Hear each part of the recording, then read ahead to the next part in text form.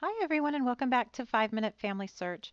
So what I would like to do now is show you how to add a photo into your Memories app. So I'm just on the main page. I'm going to come down to the green circle and I'll click there. And when I do, it gives me four options: add a document, write a story, record audio, or add photo. So I'm just going to click on add photo. And it'll give me two options here. I can either take a picture with my camera and put it into the Memories app, or I can select one already from the gallery that I've taken. So I'm going to put select from gallery, so it's just going to pull it from my phone. When I do, I want to add that top picture. This is my daughter Rachel. So I'm just going to come down here and I'm going to click save. And when I do, she is now saved into my Memories app. But if I want to save her into an album, I can just go ahead and hold down the picture with my finger and it'll put the little check mark.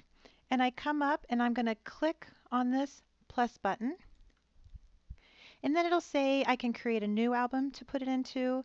I can add to my family or to my grandparents. So I'm going to click on my family.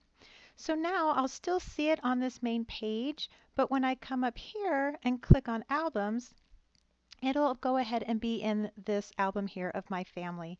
So if I click on it, I'll see that there are two pictures now in my family album. And that is how you add pictures to my memories.